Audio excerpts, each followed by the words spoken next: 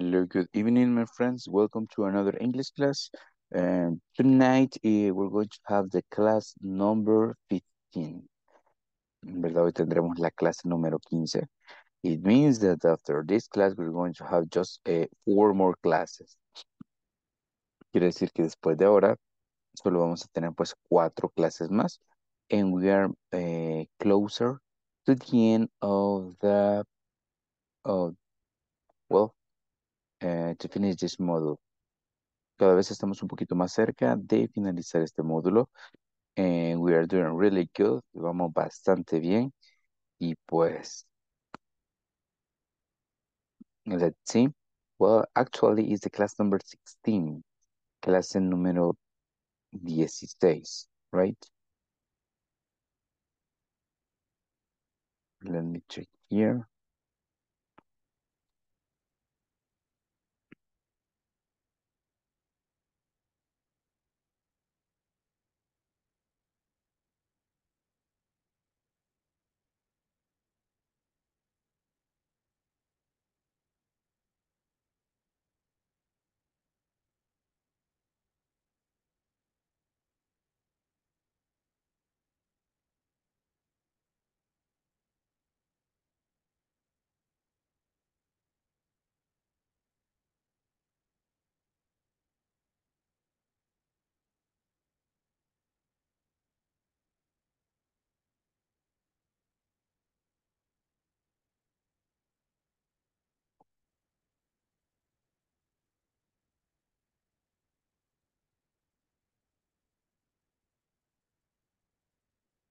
Okay, I'm just checking this.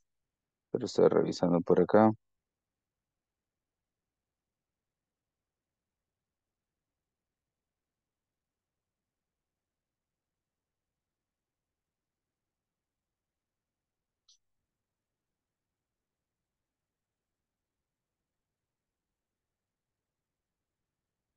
Recuerdo que anoche nos quedamos un poco cortos de tiempo.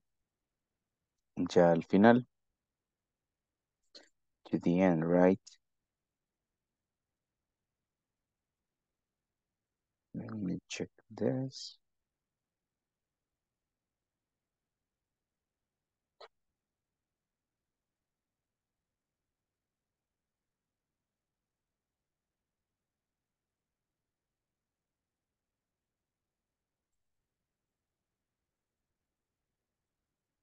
Okay, let's see if we have these people here. Vamos a ver si tenemos acá.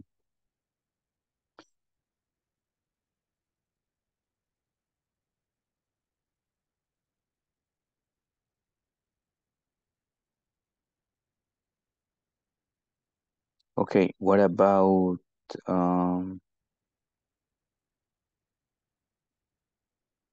Wilmer. Sí, ese es por acá, ¿verdad, Wilmer? Hello. Hello, good evening, teacher. Good evening, thank you. Vamos a ver quién más. Ricardo, are you moving? ¿Te vas desplazando, Ricardo? No, Hello. I'm here. I am in my house. Oh, perfect, thank you. Imelda. No estoy pasando lista, solo estoy revisando si están algunos de estas personas acá. I don't know if Present you... teacher. Thank you, Present. Imelda. Ok, y Ana Cristina. Ok, ok. In this case, um, this is this speaking activity that we had yesterday. We couldn't finish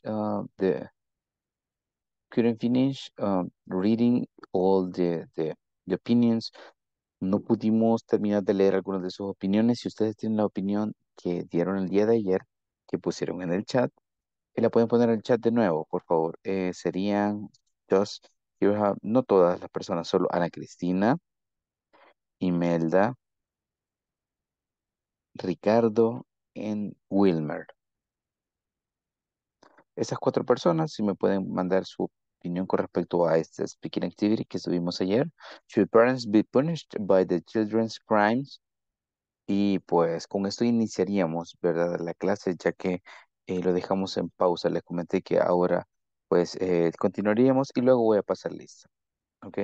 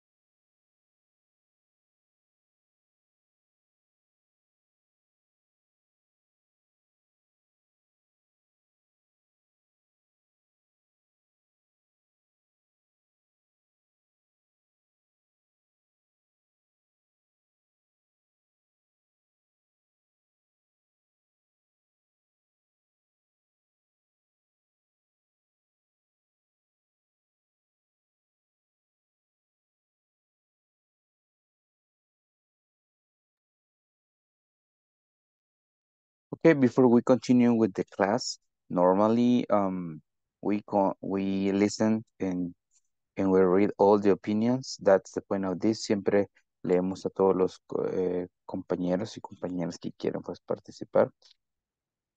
So let's see. Ricardo, could you read yours? And then Wilma. Okay.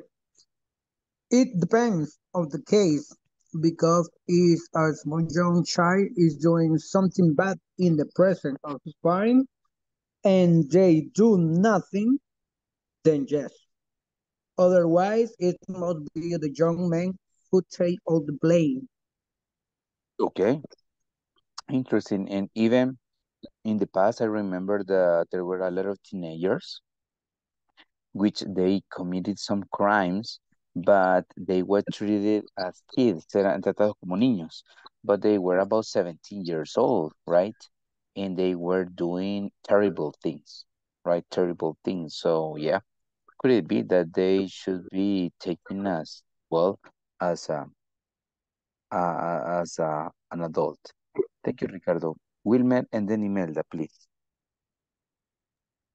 Okay, my opinion is depend on what they have been instilled inside they were little. Mm-hmm. Okay, could it be right? And the childhood is the most important stage in a person, right? So depends what happens in the childhood. So depending on that, that person is going to be maybe good or a bad one. Thank you, Wilmer. Etapa importante mientras están pequeños. Imelda, please, could you read yours? Eh, Good evening, teacher. In Hello. my opinion, not because everyone is responsible for their action.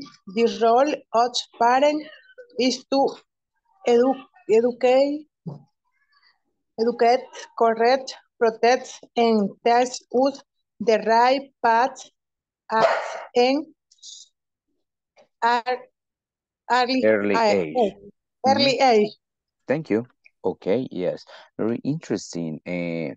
Imelda is mentioning maybe the main obligations o duties of a parent, ¿verdad? Como las partes más importantes y obligatorias de los padres de familia. Por ejemplo, could it be here educate, correct, protect, and teach. Unfortunately, there are some parents that they don't do their job. Hay padres que no hacen su trabajo. So, and here we have the results. Thank you, Mela. Wendy, what about you? Your opinion, Good please. evening. Hello there. No, because the population will be very selective due to the preference. Although, if we would to another extreme, it would because there are parents who fix to have a child of their preferred gender and do not a child. In that sense, it will be interesting, and it shows is there if there are population controls. Thank you, Wendy. Aunque te pasaste a la otra speaking activity, todavía no le he preguntado eso, pero bueno, ya que ya que estás mencionando eso, yeah, could it be, right? Lo que pasa es que con ellos teníamos una actividad, speaking activity pendiente de ayer, de anoche que no las Okay, terminamos. Ajá. sorry. No, no problem, no problem. But tomando en cuenta eso, let's see, solo lo voy a poner acá para ubicarnos, ¿ok? Let me check. Just to have an idea about what we're going to talk about. Después vamos a hablar de esto. Tú estás hablando sobre esto, right? Should parents be allowed to choose their Yes. baby's genders? Okay. Mhm. Very important word when you say the population would be very selective. Yeah, the preferences are not maybe in the case of a human, ¿verdad? No, no necesariamente se trata de los seres humanos, es la naturaleza, right? Nature. Okay. And even prefer gender and do not achieve sense would be. Ok, la palabra es interesting.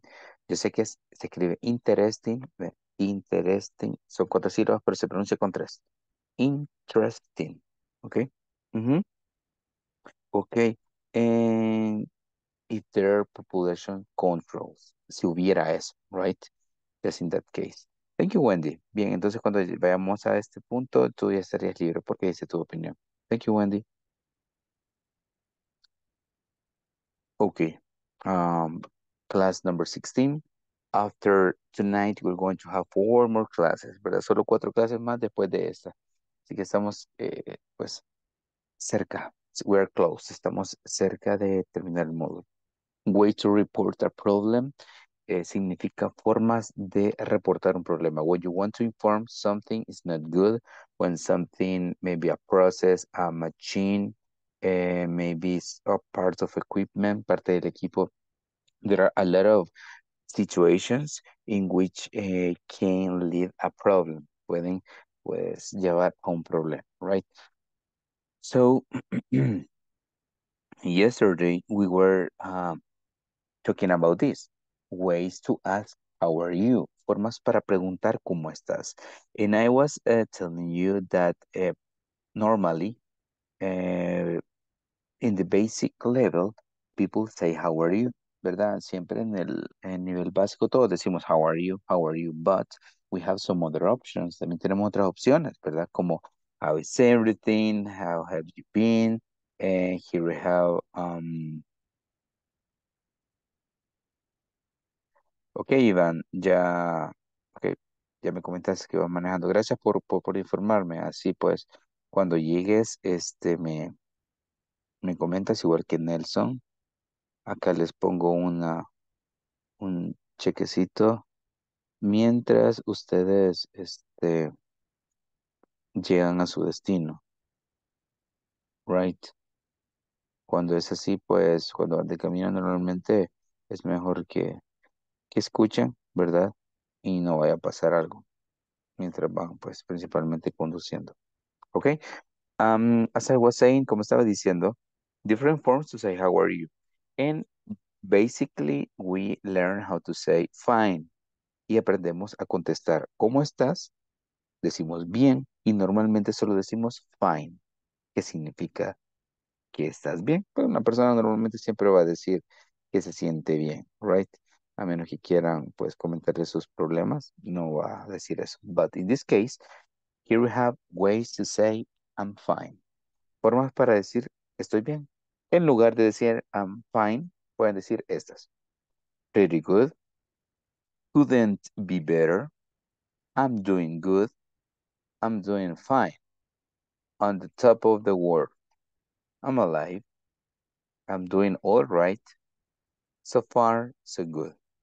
¿Verdad? Pretty good significa muy bien. Incluso pueden decir very good. Pero pretty good se escucha aún mejor. Couldn't be better. No podría estar mejor. Aquí en este caso se dice de esta manera. Para que no digan couldn't.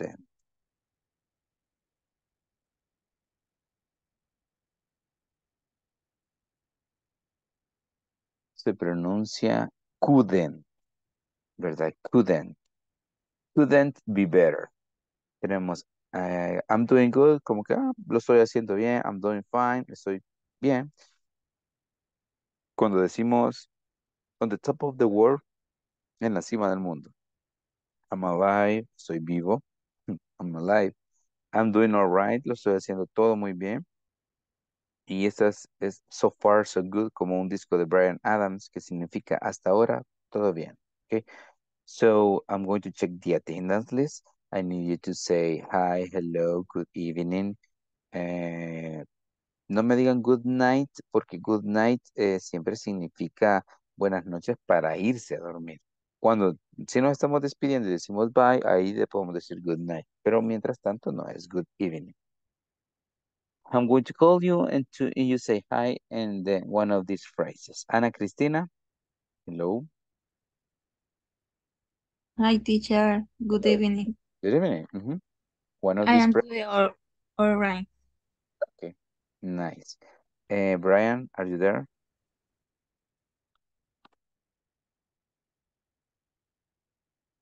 I don't know if Brian is there. Yes, I am here. Okay, please. Well, hi, I am on the top of the world. Thank you. David, are you there? Hi, teacher. Hello. Pretty good. Okay, pretty. Pretty good. Pretty good. Yes, thank you. Okay. Thank you. Nice. Gracias. Doris, hi.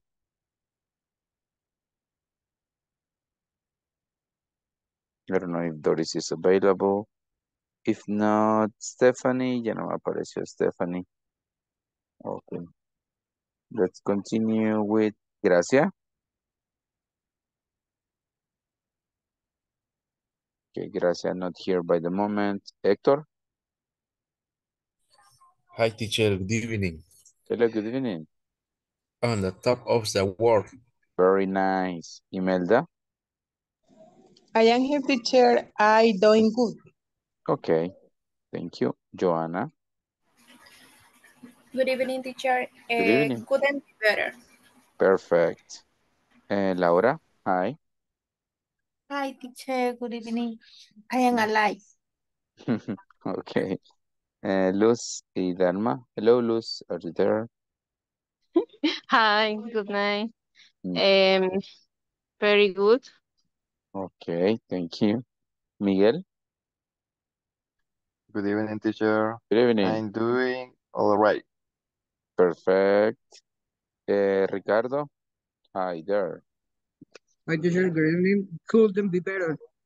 Very nice. Wendy. Oh, again. I am doing alright. Thank you. Wilmer. Hi, teacher. Okay. Present. I'm doing fine. Thank you. And Jasmine.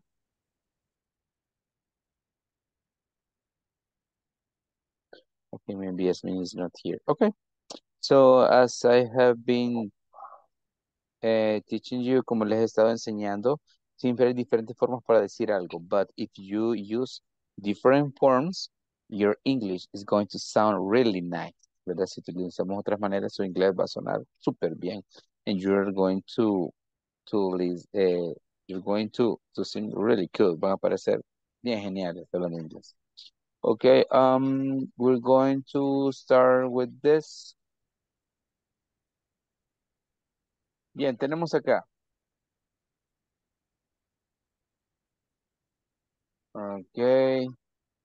Doris, ¿todo bien? Ah, ok, Doris. Qué bien, me toman un mensaje por acá. Perfecto. Okay, my friends, here we have speaking activity. Tenemos esta speaking activity que ya la había comenzado a mencionar Wendy, que sería así. Should parents be allowed to choose their baby's gender? Que podría ser así. ¿Deberían los padres o se les debería permitirse a los padres elegir el género del bebé? O sea, si el papá podría decir, ah, quiero una niña, quiero un niño, ¿ya? Why? ¿Ustedes qué dicen? ¿Sí o no? Okay, depends. Vamos con eso, ¿verdad? Should parents be allowed to choose their baby's gender? Me contestan en el chat. Let's listen. I know that it is kind of a very strange question. Sé que es una pregunta un poquito extraña, but come on, let's do it. What it matters is that we have to practice our English.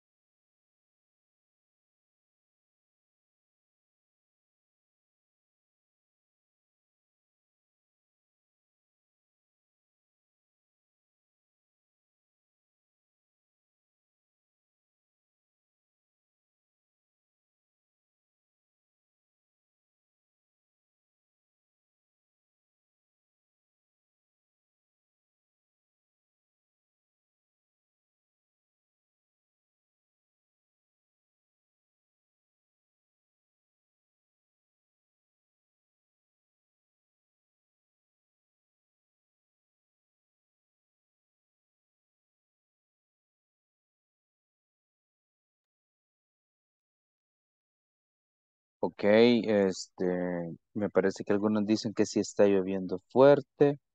Sí, me imagino. Igual, am, acá está lloviendo un poquito fuerte también por donde vivo. No sé si me alcanzan a escuchar o si tienen problemas con el audio. Me dicen, right? ¿Todo bien? Yo sí lo escucho, teacher. Thank you, Ricardo. Yes. Sí sé que todos vivimos pues un poco separados, ¿verdad? Nada que ver algunos, pero con los que no, pues me dicen si tienen dificultades, ahí me escriben. Yo sí le escucho perfecto. Thank you, Imelda. Thank you. Jasmine me comenta, bueno, vamos a ver. También Nelson, thank you. Okay, Héctor, please, you go with your opinion and then Luz. Okay, teacher. No, because it is something that cannot be determined an event if it can't in goal not be the best option to choose. Good has decided the sex of its baby. Okay, very nice, Hector. Yes, definitely God decides, right? Okay, In that case, it is not natural, right? It is like, I know, strange or crazy, but okay, good point. okay. Sure. Luz and then Miguel. Um, as parents, we would like to decide um, the gender Gender. of Mhm. our baby, but in the end, we are happy with what good decide it will be. Okay, thank you. Decide se dice decide. Mhm. But it is correct, Okay. Luz. I have heard that some parents say, algunos papás dicen, I would like a girl, porque como tienen un niño, dice, me gustaría una niña. Or on the other hand, they have a boy and I'm sorry, they have a girl and they want a boy, but it is not a decision of them, right? Thank you, Luz. Miguel and Imelda. No, because zombie can try to be God. Okay, you can say no because you can't. Simplemente, you can try to be God. Mhm. Thank you, Imelda and then Joan. No, teacher. Because God is so perfect and choosing the set of a baby would be like not accepting his will. Okay, yes. Maybe before a couple or parents, before they know, antes de saber, ¿verdad? Maybe they have some expectations. But at the end, what comes, everybody's happy, ¿verdad? Con lo que sea, ¿verdad? Niño, niña, como que realmente al final, everybody's happy, todos terminan siendo felices. Joana, Ricardo, please. Okay, no, because it is something that cannot be completely controlled, but it is necessary to accept what's good granting. Okay, yeah. And it is difficult to control that, right? Yeah, but of course, accept God will. Thank you, Ricardo and Jasmine. Okay. It's a difficult question to answer. In my opinion, not, because I believe in God and He is the one who decides what the sex of the person who is being born will be. Entonces, bueno, quiero decir algo en español, ¿verdad? Sí, solo me permiten un momento, Ricardo. Ok, Tengo problemas ahorita, un momento, problema con la conexión. Ya ok. seguimos contigo.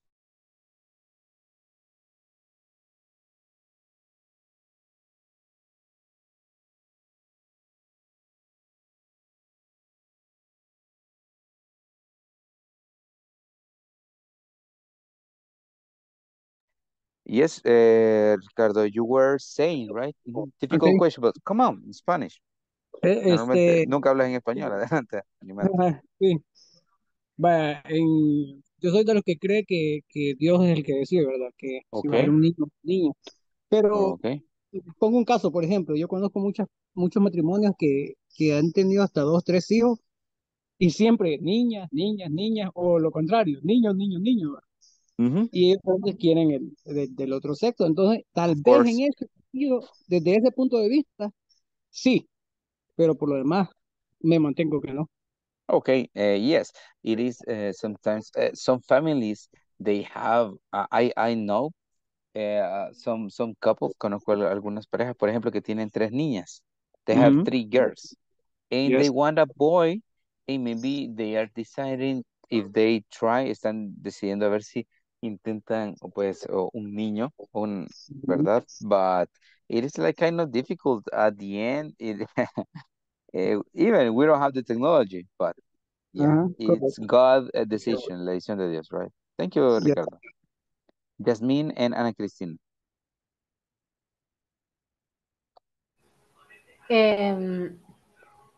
Hello, teacher. Hello. Good evening. Good Hoy evening. sí escucho. Very Eh, nice. only good can know the choice of age baby. We will know the album to determine it. Mhm.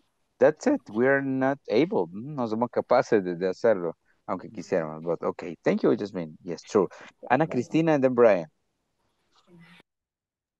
Okay. I think it shouldn't be because it would be altering the rules of nature. I prefer it be by divine will. Mhm. Yeah, that's it. Thank you, Brian and David. I think it's better to accept your baby, however he becomes, because he is your child, and no matter what happens, and your love for him, it's greater than anything else.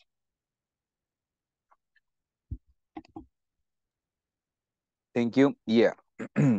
That's a very interesting phrase. I like it. The love that you have for him or for her, for that baby, is greater than anything else. It is true. Yes, I agree. David and Wilman.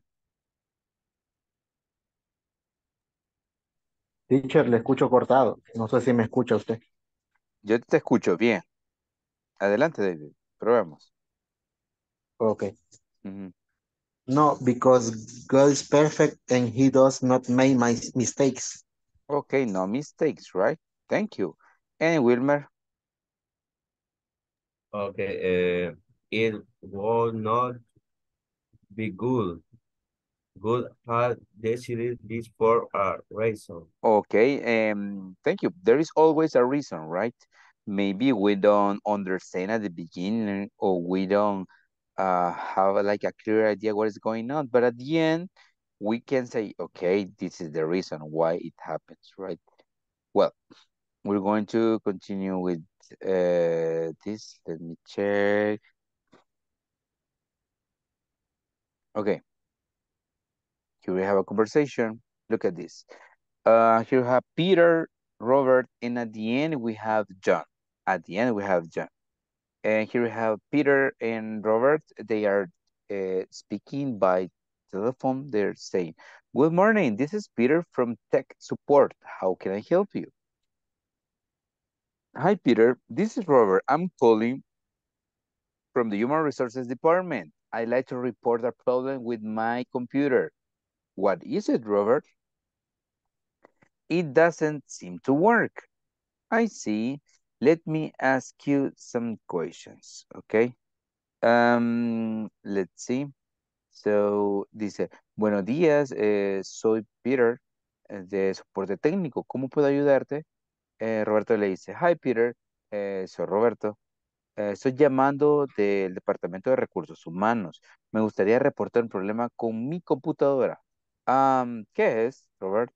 Y Robert le dice, no parece trabajar. Ay, sí, let me ask you some questions.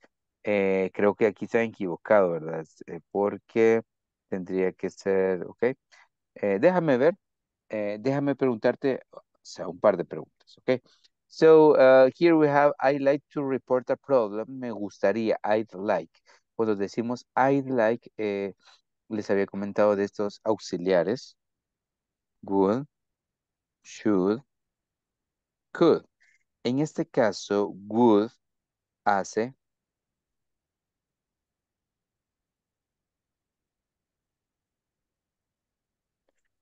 cuando utilizamos el would, hacemos que todos los verbos que van después terminen en el sufijo ia. Por ejemplo, me gustaría.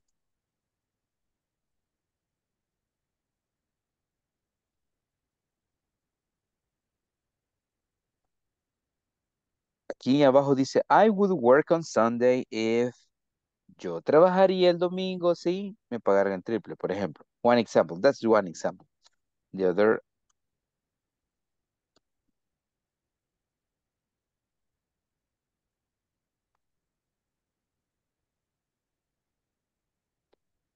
la otra sería, jugaría fútbol si no hay lluvia, ¿verdad? Entonces, me gustaría, trabajaría, jugaría. Fíjense bien, el would en realidad no tiene como una definición, no tiene un significado propio como tal, pero es un modal, es un verbo auxiliar que ayuda a otro verbo a modificarse, ¿ok? Would. En lugar de would también podemos escribir simplemente la apóstrofe así, I'd like, ¿verdad? I'd o I would. So, in this case, ya sabemos, ¿verdad? And we're going to have a very short conversation. En esta ni nos vamos a tardar mucho porque es bastante corta, ¿ok? We're going to work with in pairs. Vamos a trabajar en equipo. So, I need you to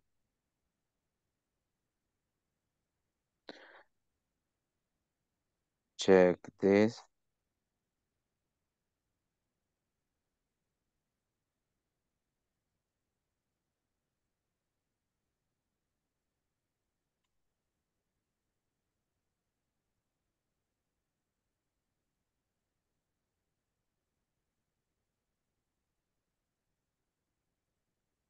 Okay.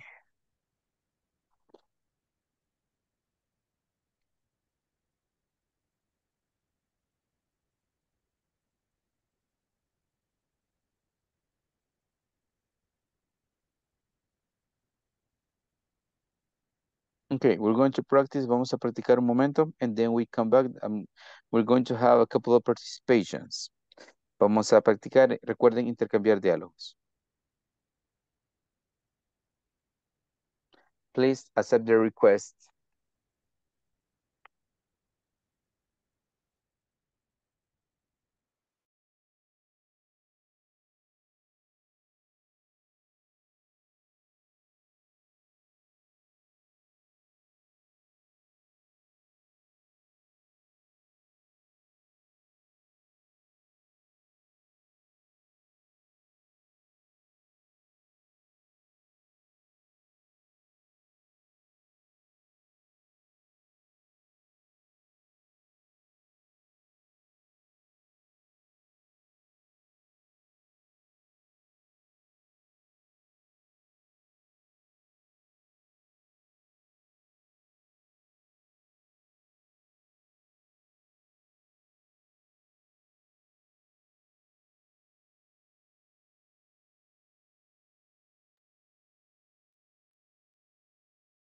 Okay, I don't know if Brian, Imelda tienen dificultades. Sí, yo por darle, aceptarle di cancel. Ok, ya vemos acá.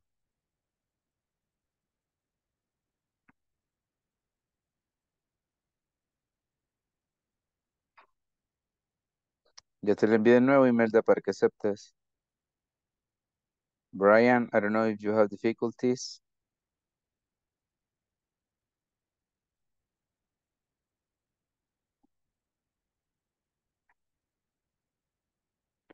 Luz, te acabo de enviar la solicitud.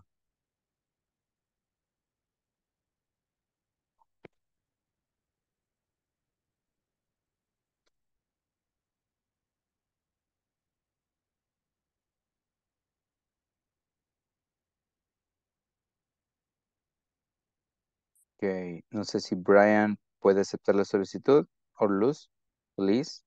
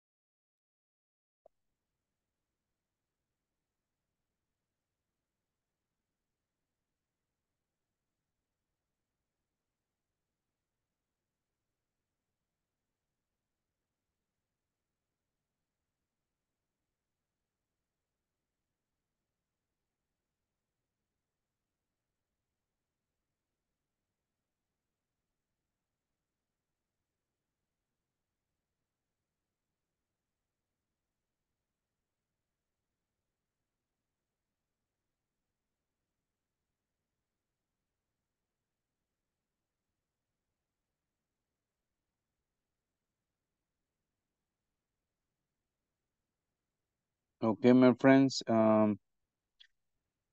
Thank you for being here. Maybe we're going to have a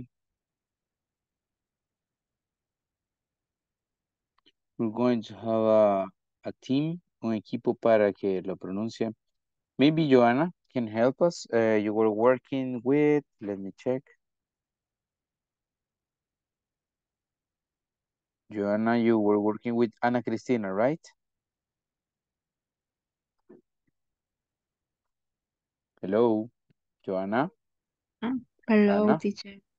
Ok, Ana, si me escuchas, Joanna, creo que no, quizás tiene dificultades. Ok. No, ya, teacher, es que estaba cenando. I'm sorry. Ok. No hay problema. Bien, entonces comienzan, ¿verdad?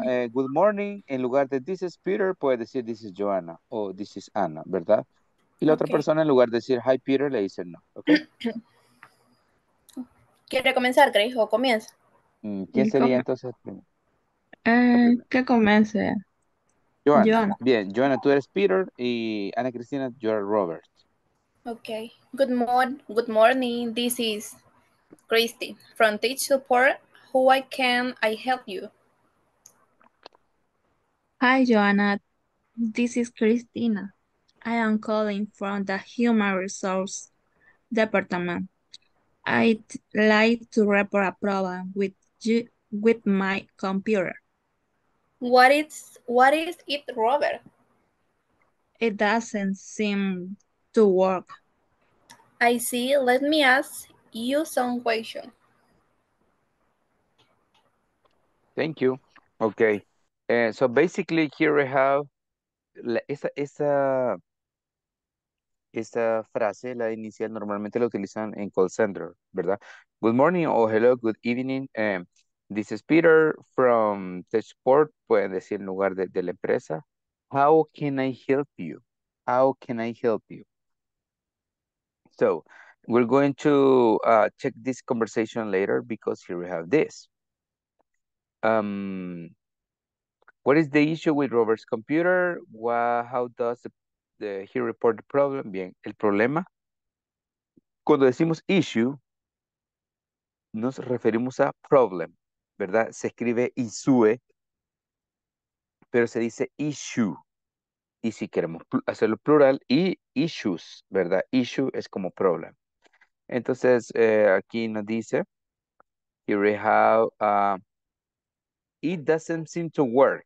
No parece trabajar la computadora, right? So that's it. And check the problems are the most common reasons to call tech support. So to colleagues compare your tables. Okay.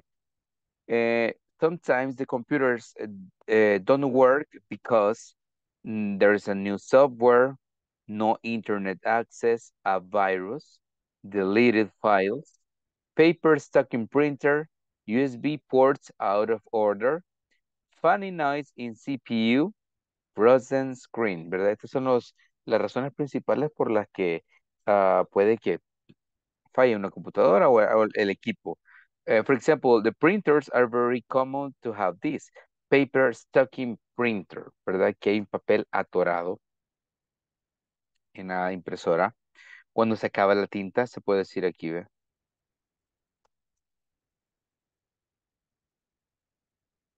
Cuando decimos run out, significa que ya no hay. Run out es que se acabó. Run out of ink, se acabó la tinta. Pueden anotar esta frase, run out.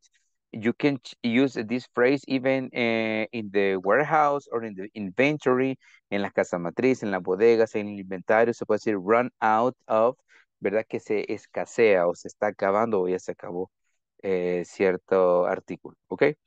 So, let's move to another part. And here we have, this is very important, but this is very important. Ways to report a problem. Formas para reportar un problema. Look at this. I would like to report a problem. Y aquí tenemos common issues to report, que son los problemas más comunes que se reportan. For example, I would like to report a problem.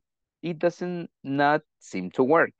Number 2, I would like to report an issue. It makes strange or it makes a funny noise. I have a trouble with it doesn't, it does not turn on, ¿verdad? Y así puede ser. Incluso puede ser combinado. You can combine.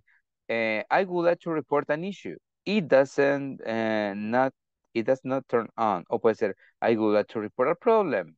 It makes a strange noise. Entonces, de estas tres, vamos a hacer algo, ¿ok? Recuerden, I would like to report a problem.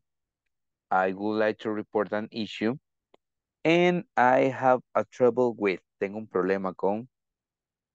I know that you have different situations related to your equipment, maybe in the office, and with the machinery, with cars, trucks, computers, I don't know, whatever material, article, or equipment that you work with, con lo que ustedes trabajan. Entonces tienen diferentes razones con lo que ustedes, pues, incluso si la cafetera se quedó sin café, podría ser un problema.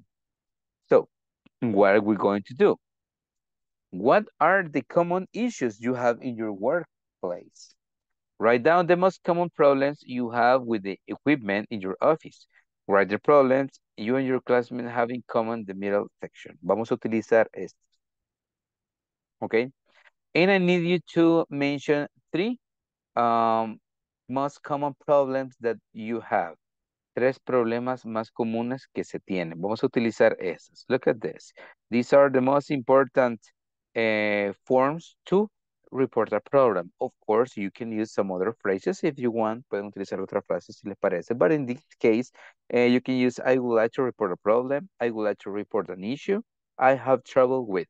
Okay? So, try to think about the most common problems you have with your equipment in your job. Los problemas más comunes que tienen con el equipo en su trabajo y detállenlos en el chat, ¿ok? I would like to have a problem. The car doesn't turn on, ¿verdad? El carro no enciende si ustedes trabajan con viajes. I would like to report an issue. No internet or no Wi-Fi. I have trouble with, could it be? Hello? Okay. No system. I'm sorry, I didn't listen. Ricardo? No, nothing. Okay. I have trouble with the printer. Tengo un problema con la impresora. Remember, you can use the mouse, maybe. Que a veces hasta los mouse no funcionan. Could it be no electricity? No hay electricidad. No internet access. Aquí tenemos la otra podría ser que, ¿verdad? Frozen screen, ¿verdad? Pantalla congelada. Different aspects. Okay. I'm going to wait for your answers, please. Espero sus respuestas en el chat.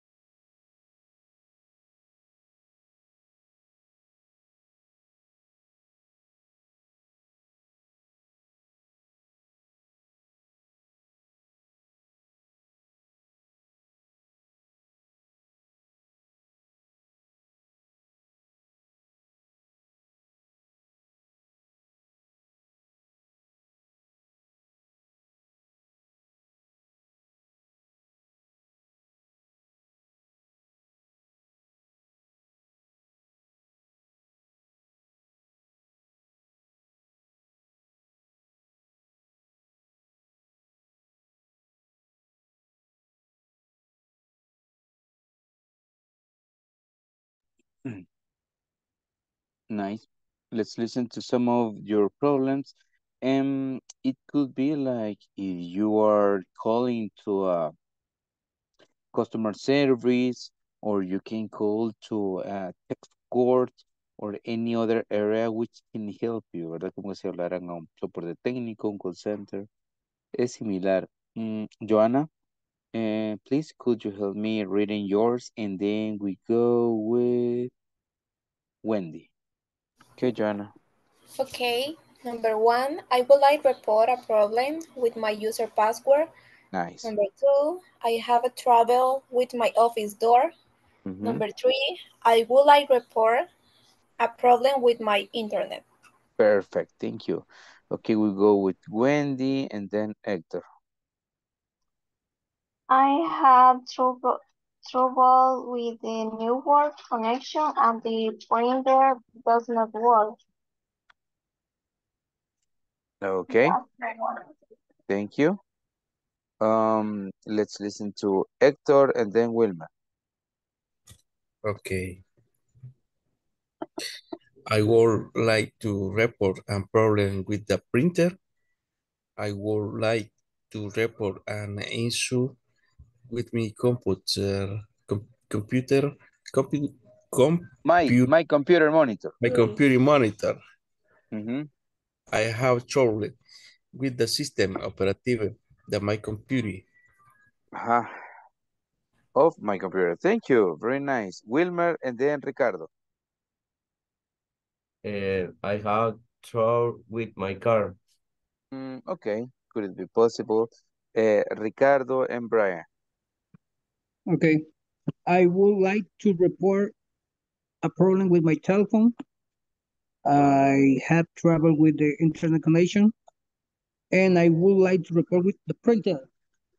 Nice. Thank you. Okay. Brian and then Imelda.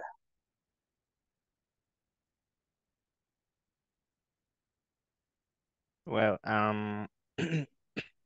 sorry. I would like to have better inventory control. I have problems with the system. And I would like to be able to approach more personalized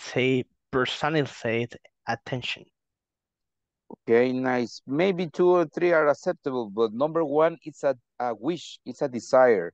Y número 1 es como un deseo. So you are not expressing maybe a problem in a short period of time, but future. So Yes. maybe, yes, it is. I already that no. I do it that form because I have a question about that.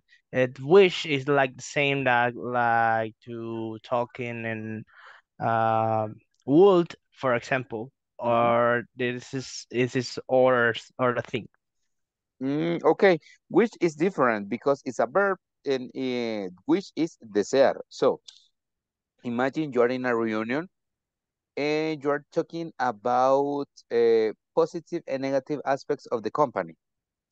So in that reunion, you can express your feelings and you can say, okay, boss, okay, coordinator, okay, yeah, manager.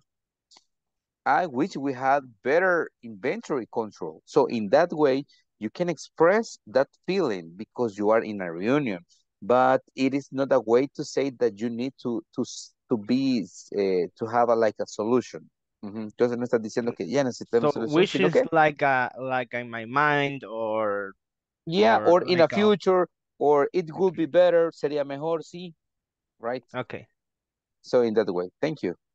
Okay, Anna, I'm sorry if it is raining near your house. Vamos a esperar un poco. Imelda and Laura. I would like report a problem in my computer. I would like report a problem with my printer. Yep. I would like report a problem with my internet. Okay. Thank you. Laura and Miguel. I have a problem with the printer. I would like the reports a problem with the computer. I have a problem with the internet. Thank you, Laura. Very nice. And please, Miguel. I have a trouble with the printer, with print, and my computer is slow. Nice, Miguel. Okay. Yeah, with the printer. Or, yeah, my computer is slow. Yeah, could it be like this? Thank you so much. Now we're going to continue with this. We're going to have a listening. Vamos a tener un ejercicio de listening.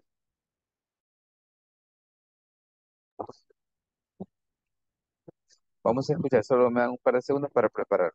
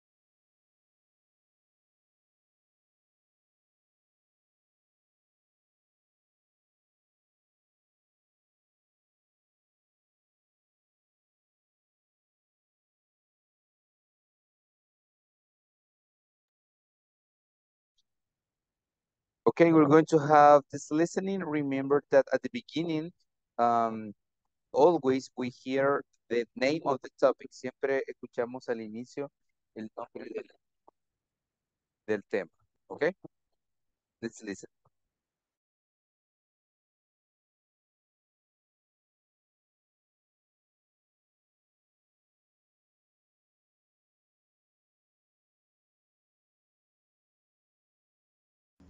Speech on respect. From childhood, our parents and elders taught us how to respect others. Respecting our nation's laws and regulations is also essential. Our country has people with different moral values, religion, and cultural background. But irrespective of all the factors, we should respect everyone. Respect comes from the qualities, abilities, and achievements of whoever you want to respect. Listen one more time. Teacher, pero ese que no es el que escuchamos ayer. Sí, el mismo de ayer. Let me check. Déjenme ver.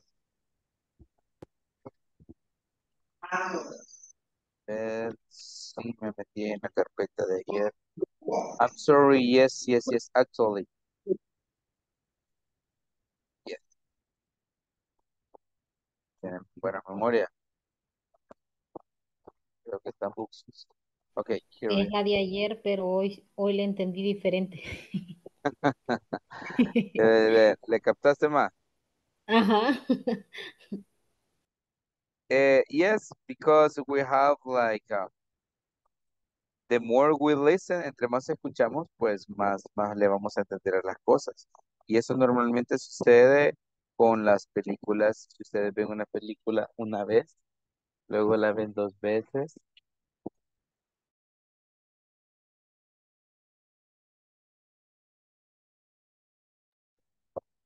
Entre más tengamos contacto, igual una canción.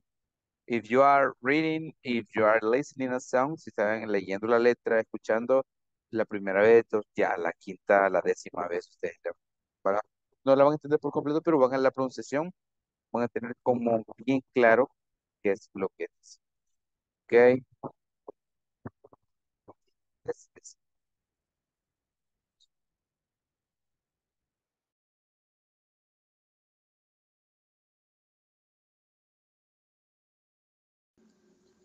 Success.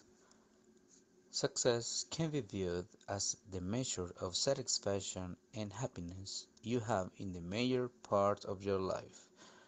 Success doesn't have any course of events. For example, it doesn't make a difference in what you were in the past. It is important what you are in the present. The best approach to success is anything but a straight one. It has loads of exciting bends in the road and in some cases U-turn in the life of a person. To get successful in your life, most importantly, you need to set your objectives, those things which will help you in making your progress.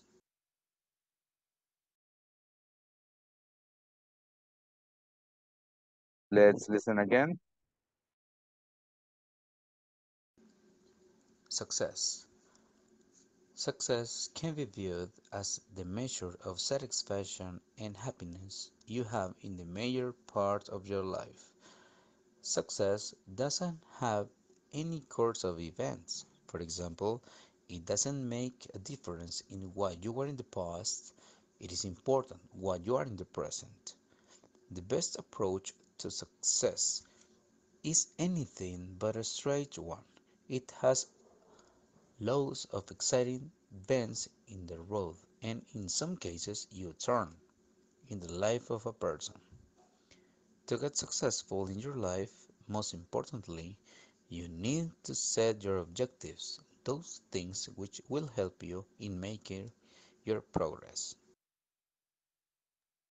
Okay, the last time we're going to listen one more time. Vamos a escuchar una vez más. Success. Success can be viewed as the measure of satisfaction and happiness you have in the major part of your life.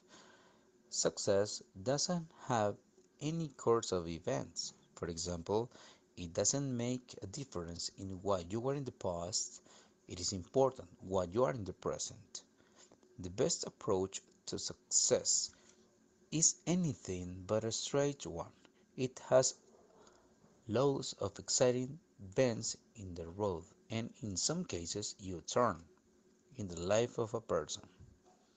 To get successful in your life, most importantly, you need to set your objectives, those things which will help you in making your progress. Okay. I guess you have like a couple of words or ideas, right? You tell me who wants to participate by saying phrases, words. Me. Okay, Brian. Well, I listened that doesn't have any course events about the past and the present. The best approach to success in your life is most important. You need to set your objectives. Yeah, that's it. Set objectives is always a good plan. Thank you, Jasmine. Pues yo entendí donde decía success, special, in the happiness, Yep. In the person, in the sample, it is important, is in the life, in the person, we will help you a union. Algo así. Yeah, a lot of words. Thank you, Jasmine. Ricardo, you want to share something? Solo entendí que hablaba como de success, creo que es suceso, ¿verdad? Éxito. Success, éxito. Ah, Sí, entonces se confunde, se confunde. oh, yo pensé que era eso de suceso. Y eso No. lo estaba joseando yo porque hablaba de como de las cosas que pasan tanto en el presente como en el pasado, parece que mencionaba. Yes, of course. Ajá, y que tenía que ver con algo así como con la felicidad, happiness. Eso Okay. es lo poco. Thank you. Yes, actually, it is true, Ricardo. It has to be with the past, present, happiness, and maybe you thought about it, quizás lo pensaste así porque suceso, hablaba también de metas, hablaba de cosas que se hacen pues poco a poco, so maybe, but success is exit. Okay. Thank you. Thank you, Ricardo. Anyone else? Any other person? Okay. Let's see then here. Entonces vamos con esto. Here we have this. This is the text. Este es el texto, ¿verdad? Success es éxito. Vamos a escribir 3 palabras. Ok. Success. Ya. Éxito. Succeed. Tener éxito. Success. Exitoso o exitoso. Okay. This is the noun. Then we have the verb, and then we have an adjective. ¿Verdad? El primero es un sustantivo, éxito. El siguiente es un verbo, succeed. Y el último es un adjetivo. Okay. Por ejemplo, I want to have success. Quiero tener éxito en la vida. I know how to succeed in life. Sé cómo tener éxito en la vida. I consider myself as a successful person. Me considero como una persona exitosa. Right? Un sustantivo, verbo, success, succeed, success. Okay, if you notice in every point here, 1, 2, 3, 4, we have main ideas. En cada uno de esos siempre hay una idea principal. Or keywords o palabras claves. Por ejemplo, acá tenemos en part number 1, happiness, que es algo que ustedes captaron. Life, vida. Number 2, events, past, right? Present, ¿verdad? Son keywords. Number 3, approach. It's, yeah, turn life, maybe it has lots of exciting events. And number 4, successful, you need to set your objectives. Tener objetivos. So that's it. In every paragraph or listening exercise that you can have contact with, you're going to have main ideas and keywords. Siempre van a tener ideas principales y palabras clave. So the point is that if you identify those aspects, you're going to have a clear idea what is going on. Si identifican algunas de esas cosas, se van a dar cuenta que van a tener una buena noción de qué es lo que pasa. Right? Let's continue with, we have this worksheet. We're going to put the words in the correct order to make sense. Okay, look at this. Here we have number 1. Making breakfast is this morning, Dad. Y tenemos el question mark, que es el signo de interrogación. Entonces sabemos que es una pregunta. Si lleva el not, aren't, isn't, I'm not, es una negativa. Y si no tienes ni signo de pregunta ni una palabra negativa, entonces es una afirmativa. Here we have, is that making breakfast this morning? Right? So you don't have to add any word. The complete sentence is here, but it is unscrambled. La oración completa está aquí, pero hay que ordenar, ¿verdad? We have number 2, 3, 4, and 5. Pues I'm going to give you a couple of seconds. Le doy un par de segundos y me dicen cuál quieren, pues. Complete, please.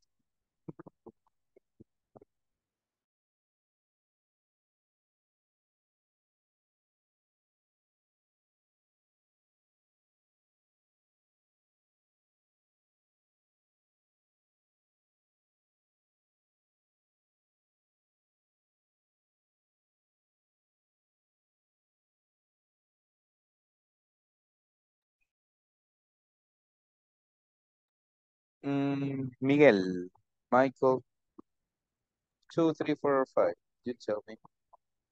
Number 2. The actors aren't wearing costumes tonight. Okay.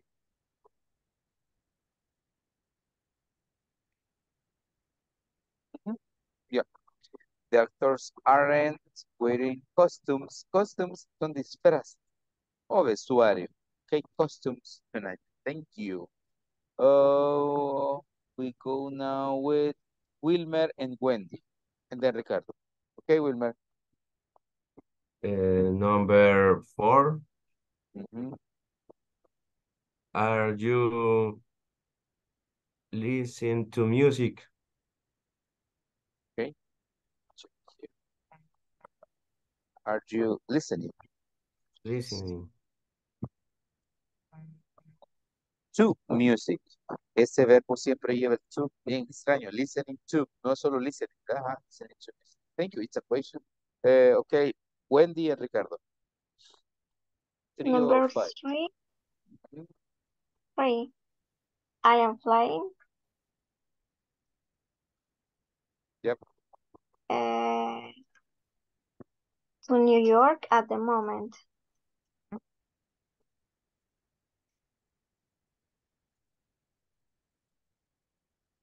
Yes, it is like this. Thank you. Ricardo, could you please number 5? Okay, is the artist isn't Mhm. painting a picture now.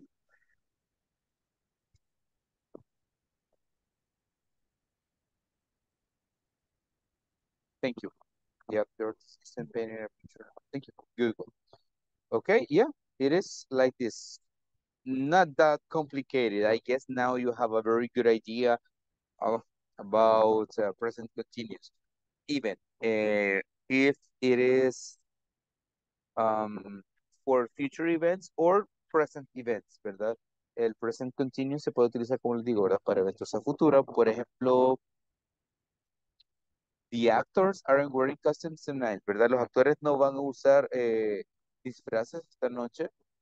Or are you listening to music? Que es que estás escuchando música, ¿verdad? La última de las one, the artist isn't painting a picture now, ¿verdad? El artista no está pintando una pintura, valga la redundancia, ahora, ¿verdad? O no está pintando una obra ahora, ¿verdad? So that's it. Thank you. Let's continue with this. 20 minutes and we say goodbye. Solo 20 minutos y nos despedimos. So for this, let's focus on the other speaking activity. Should legal driving age be 21? Debería de ser la licencia de conducir a la edad de los 21 o a partir de los 21. Yes, no, why? I need your opinions, please, in the chat. I consider that this is a very interesting question since we're having a lot of situations in present. If you notice the news and noticias, we can see the police officers, they are applying alcohol tests or they are checking if you have your documents in order, if you don't have some fines, si no tienen algunas multas, ¿verdad? Fines accumulated and so on.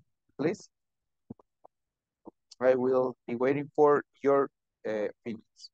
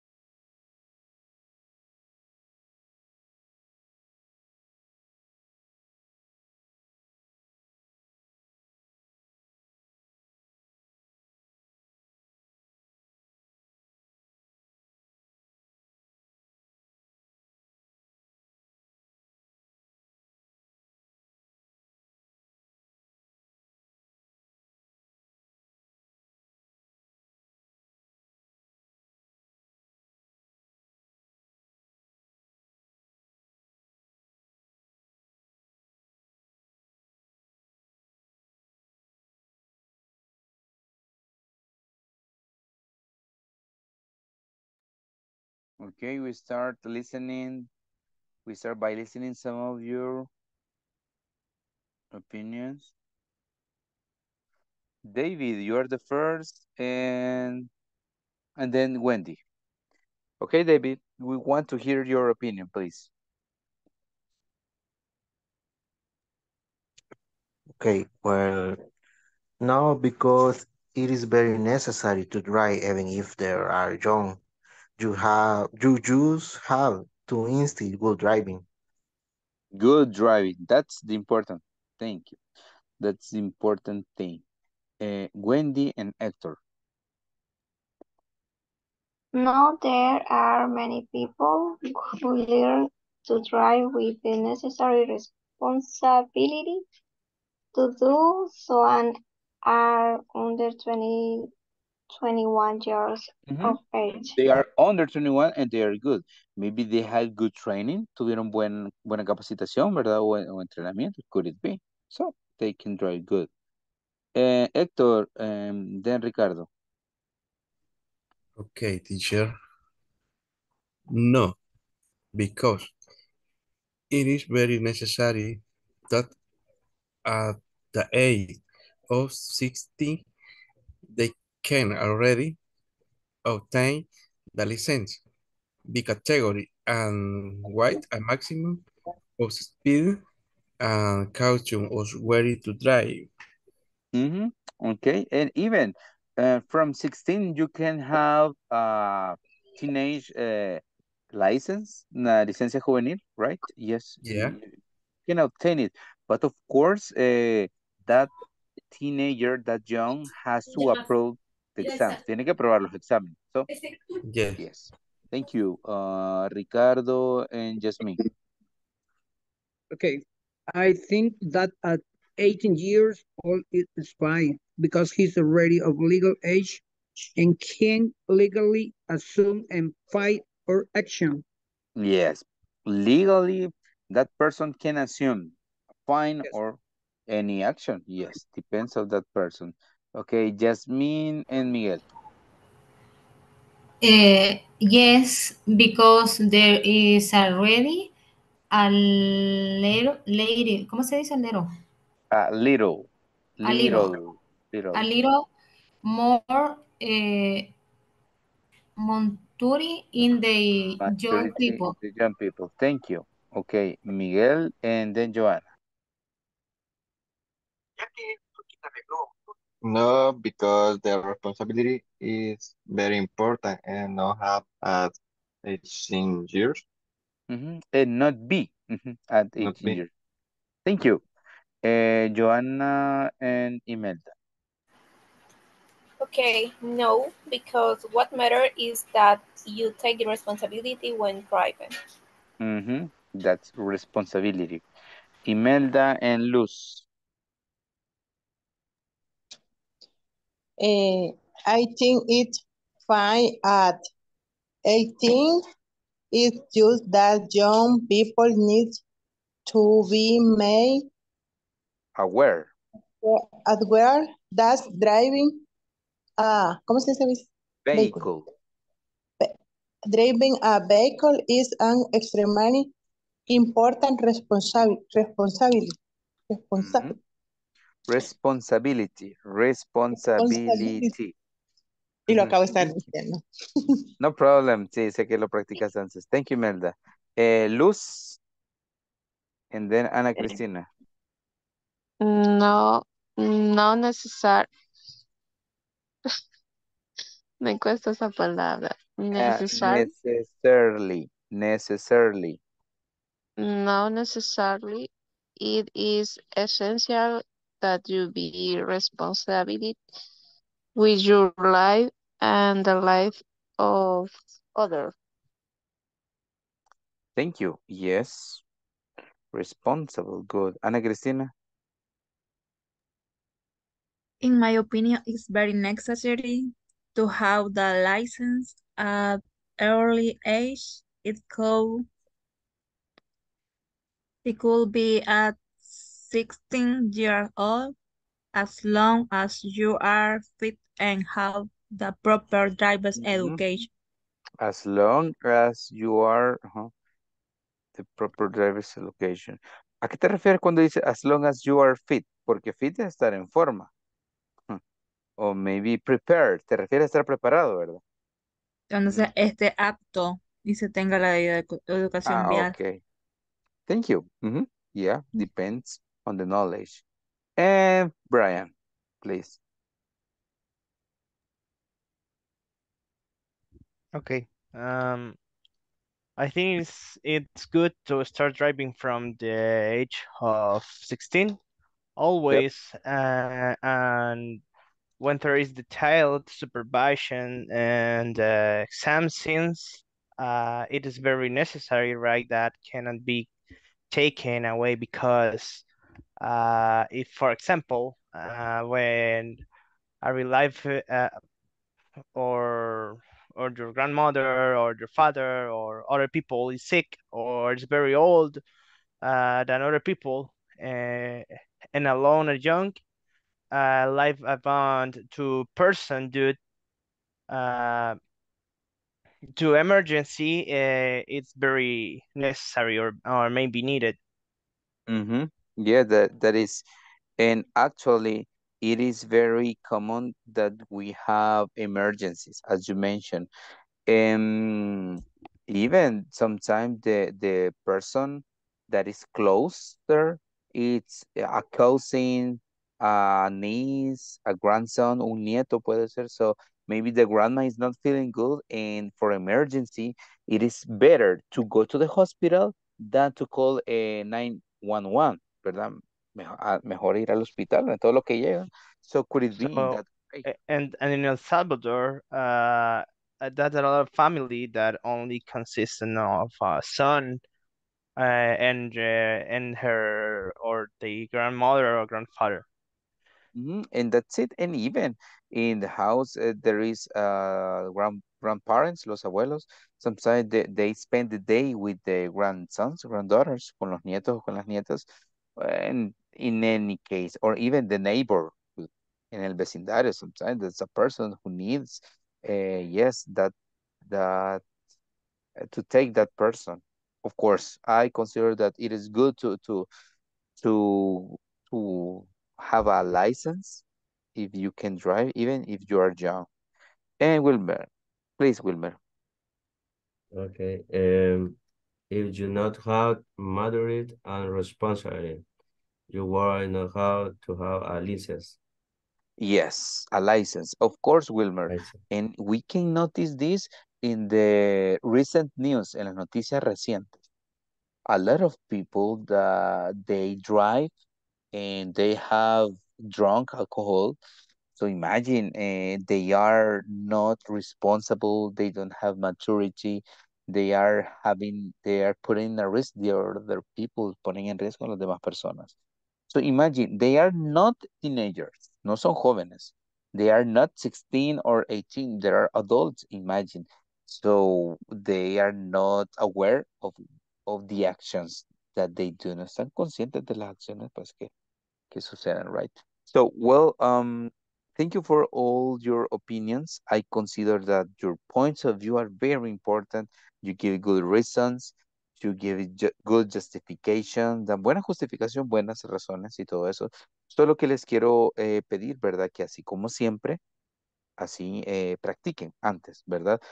Siempre se van a encontrar palabras nuevas. Always you're going to find new words. Y ese es el reto, ¿verdad? Pero a veces hay palabras que uno las practica y nada. Y yo he descubierto, I have discovered that you have to repeat like at least 22 times. Deben de repetir una palabra unas 22 veces. Well, that's in my case. If I repeat a word like 22 times, yes, I'm going to remember, do it good. 22 veces y de ahí no tengo problema. Hay personas que necesitan más o menos repeticiones, but it happens. Because if you just prepare your answers, si tú solo preparas la respuesta, y después dice, ay, que Dios me ayude, que Dios me ilumine. It is not that way because if you notice, we have like a fluency, tenemos una fluidez y dicho sea de paso, quiero felicitarlo a todos y a todas. Ya tenemos 16 clases y si comparo ¿verdad? La primera clase que tuvimos, ¿verdad? Y si tenemos, por ejemplo, el caso de que algunos tenían un poco de miedo, pena, temor no sé si a la burla, pero tenían temor al equivocarse. Y considero que es un grupo muy maduro. Todos creo que se llevan bastante bien. Creo que algunos trabajan juntos, otros no. Ajá, considero que han avanzado bastante. And I like to listen, to read your answers. And even when we have like a worksheet, cuando tenemos una hoja de trabajo también, lo hacemos sin problema.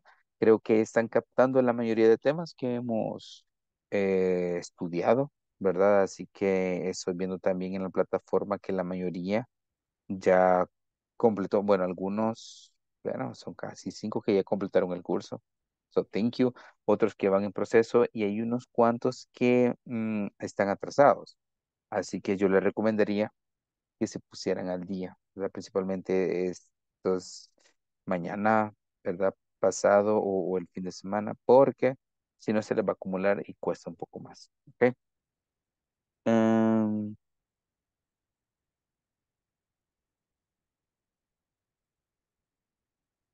So, it happens, sucede que tenemos que adquirir más palabras, ¿verdad? Más vocabulario y todo eso. So, no se sientan frustrados, no sientan que algunos están aprendiendo más que otros, o que me están ganando, o que me estoy quedando, porque el proceso de cada quien es diferente. Okay, remember that every person has a different process. Les comentaba, ¿verdad? Y ya para terminar esto, les comentaba que algunos que hemos tenido en la sesión 1 a 1, hay algo que se le llama silent period, que es el periodo silencioso. En este paso, ustedes cuando están, algunos están en ese, otros no. Yo cuando estaba iniciando, aprendiendo inglés, pasé bastante tiempo, pasé como unos 8 meses en el silent period. Quiere decir que yo estaba adquiriendo muchas palabras, las sabía, sabía la pronunciación, sabía qué significaban, pero no podía expresarlas en una idea. Entonces me costaba porque yo entendía todo lo que me decían, pero yo me sentía limitado en expresar.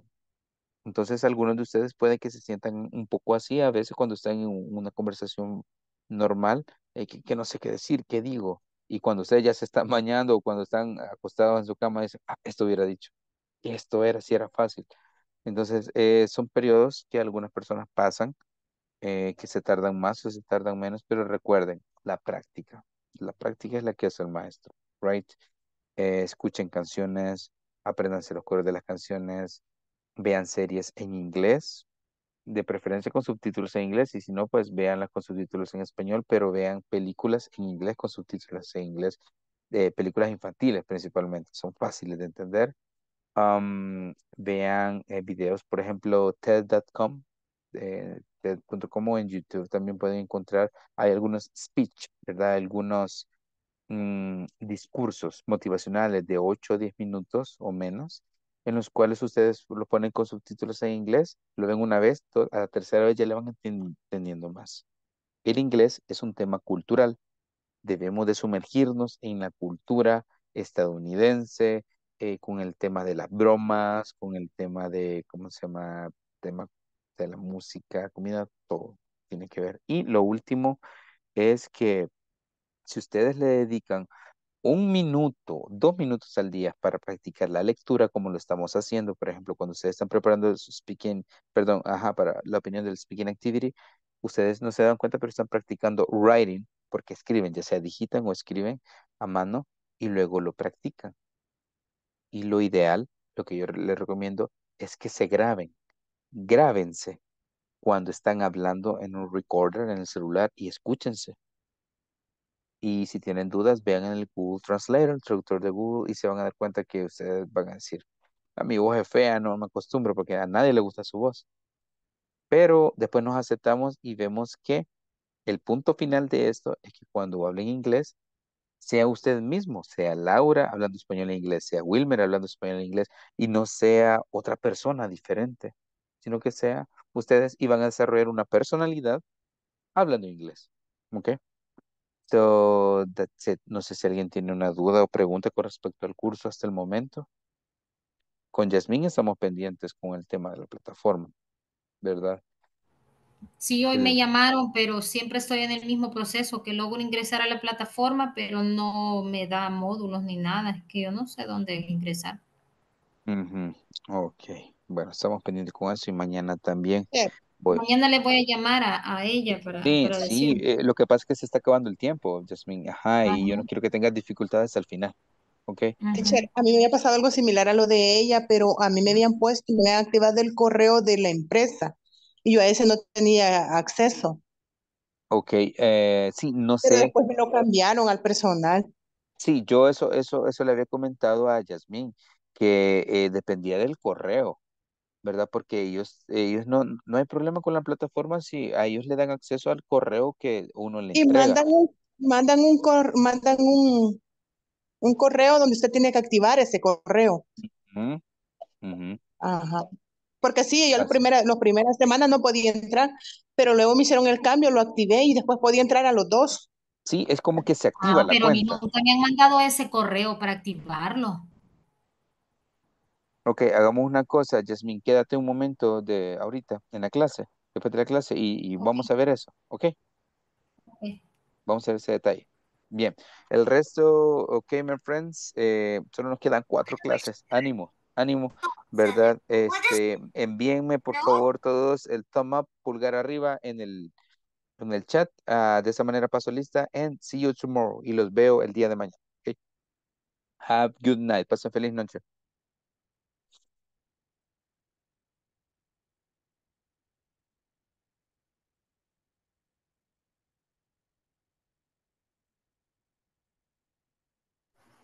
Good night, teacher.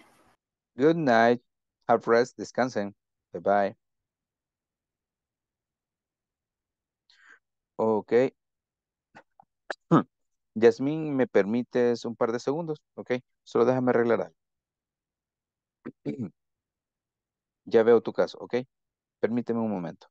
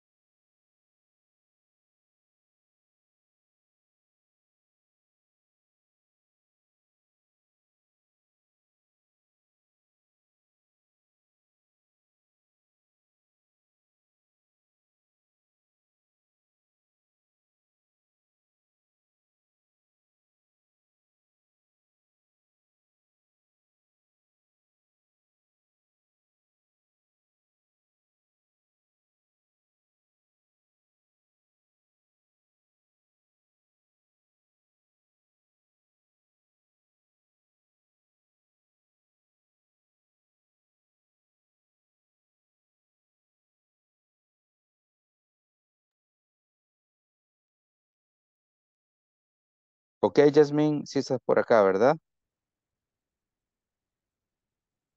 Yes, teacher. Ok, déjame ver algo por acá, que si no me equivoco es la activación de la cuenta. Sabe que yo me meto en donde dice enlace de plataforma de aprendizaje. Sí, pero vaya, Jasmine, al correo, a tu correo te enviaron, si no me equivoco, un tutorial de cómo activar la cuenta. No, es que a mí no me han enviado nunca correo, que es lo que decía ella. O sea, nunca me mandaron correo, más que solo me han hablado y pruebe, me decía. Y espérenme un momento y ya me mencionaba, ok, ahora ingrese. Y fue la vez que yo le dije que sí me dejaba ingresar, pero no me aparece nada. Entonces, no, es que realmente yo no sé si yo lo estoy haciendo mal o qué. Permítame, ya te lo envío. Te voy a enviar un link. Ok.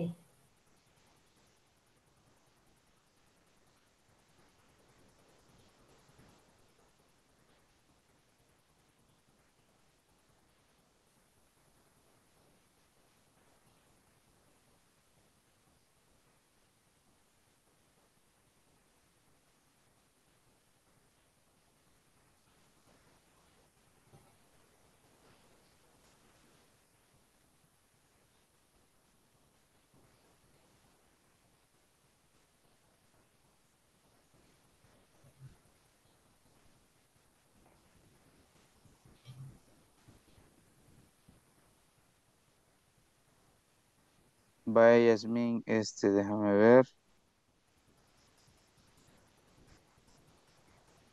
No, ¿cuál es tu número telefónico? El 7000 No, 69. 6999. Ajá. Vaya, ahorita te voy a enviar un tutorial que es cómo activar la cuenta del usuario, pero me parece bien extraño porque entonces, Quiero em, ver si es el que ya vi. hola, Ah, ese ya lo vi. Y ajá, dice al final, ajá, vaya, hago todos esos pasos. sí. Ahí dice, vamos a buscar el correo que han recibido, pero es que yo no he recibido ni un correo. Vaya, entonces yo creo que el problema es mira, Yasmin, el problema contigo es que el correo que tu correo que debe de estar vinculado en la base de datos de ellos, posiblemente o no lo tienen o tienen otro.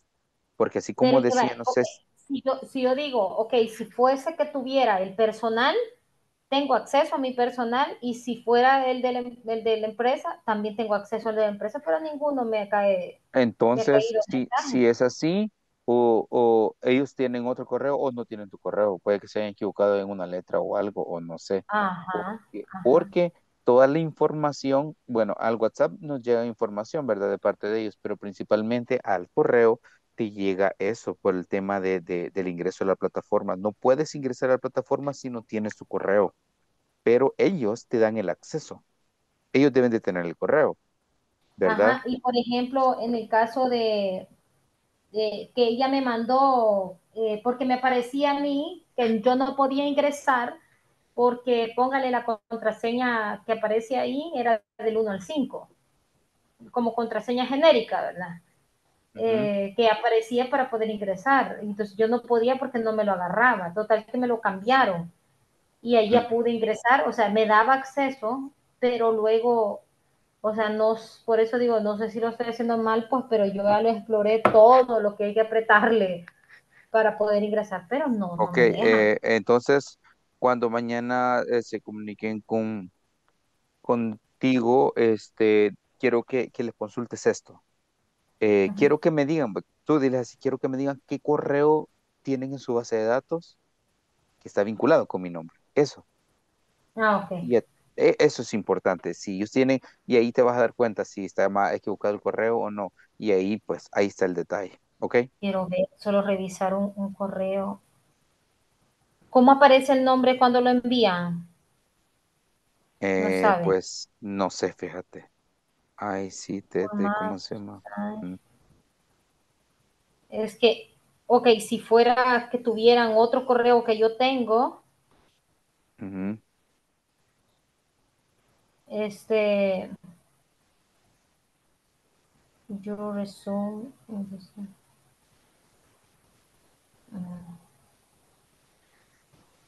le voy a leer esto y usted me entiende. Donde dice, I can, Jasmine dice, we have noticed you start working on your resume, but style having, mm, ah, ¿será esto? Es you haven't enrolled. You ¿Te sale eso? haven't done, deletreado es DOWNLO. Tomale una foto y mándame la WhatsApp. Veamos ahí. Ajá, porque es que aquí estoy viendo que me aparece el código. ¿Será eso? Es que Veamos. este es otro correo. Ujú. Probemos, veamos ese. Entonces, ok, mira.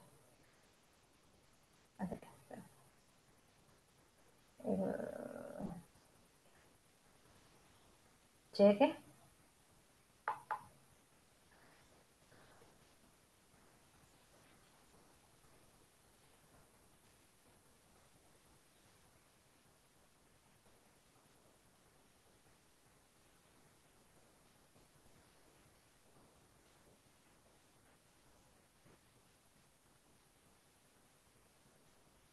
No, pero no es eso, vean.